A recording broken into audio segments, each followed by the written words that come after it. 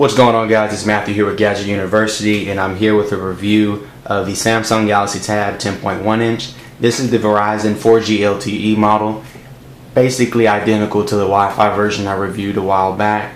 You're still getting the 10.1 inch screen, resolution of 1280 by 800. You're getting the dual core Tegra 2 by NVIDIA, clocked at 1 gigahertz a core. Also, you're getting a gig of RAM, and you're getting a very large 7,000 milliamp battery inside. Now, what they did is you're still getting video chat and all the other functionality with the cameras and everything like that, but they still kept the slim design, which is very, very cool for them to do that. Let me zoom out so you can see. It's still extremely thin. Now, one thing I did notice is it is a tad heavier. A little bit heavier. It's not very much. It's noticeable for me because I came from the Wi-Fi version, but other than that, it's pretty much identical. On the left-hand side is now the power button and the volume rocker. On the other Wi-Fi version, it's across the top. Across the top, also, you have your micro SIM card slot. This is the 3 megapixel front-facing camera. And on the back, you got a 5 megapixel rear camera, and that is a LED flash in the back as well.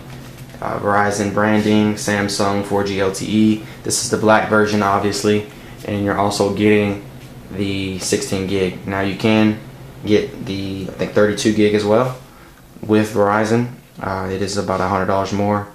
Same price point as the Wi-Fi, except this time you're paying $629. With an additional plan, of course, that you have to purchase through Verizon. Let's go ahead. I'm sorry, $529 and $629. Let me go ahead and pull out my Wi-Fi version. And just so you know, the Belkin Verve Folio case does work with both models.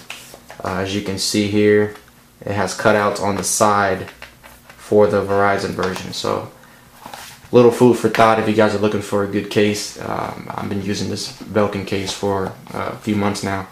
I would say about 2 months now, and I've loved it. But let's go ahead and pull this out so you can see what I was referring to. Across the bottom,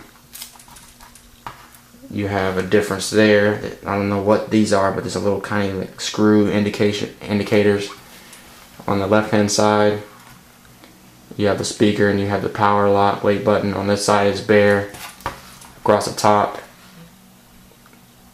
3.5mm headphone jacks in the same spot. And along the left hand side, the speaker is a little bit higher on the the 4G LTE version. Which brings my next point is this is also 3G compatible. Speeds in 4G areas were very, very good, very fast. I averaged anywhere between 21 megabits to about 7 up, 21 down. So that's very, very good. That's faster than most internets out there in home offices and homes. But for some reason, I'm not sure what it is, but maybe because I'm so used to TouchWiz, but it seems a little bit smoother. I don't know if it's because I don't have many apps on it yet, but it seems a little bit smoother. Gaming is pretty good. This is a game called Spirit HD. Give me a second here. Let me zoom in. You guys can see how good the graphics look.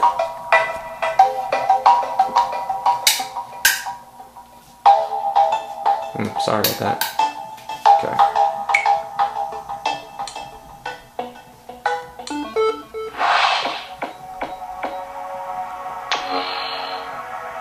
I'm trying to play through my camera here, so forgive me if I suck.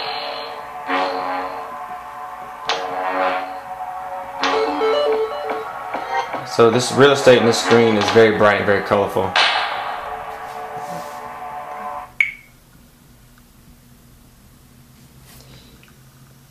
You still have access to all your normal Google apps, the market.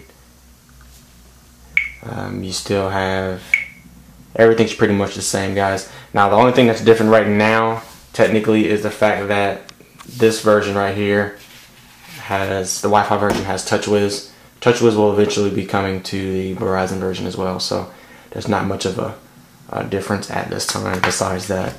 Well guys, that's been my quick review. If you want more information or you want to see more details, check out the Wi-Fi version review that I did. But this is pretty good, man. I really like it. I think it's one of those tablets that definitely took the first tablet, like the Motorola Zoom, and took it to the next level. Thanks guys. Make sure you guys please subscribe, like the video, follow us on Twitter. I'll see you in my next video. Peace.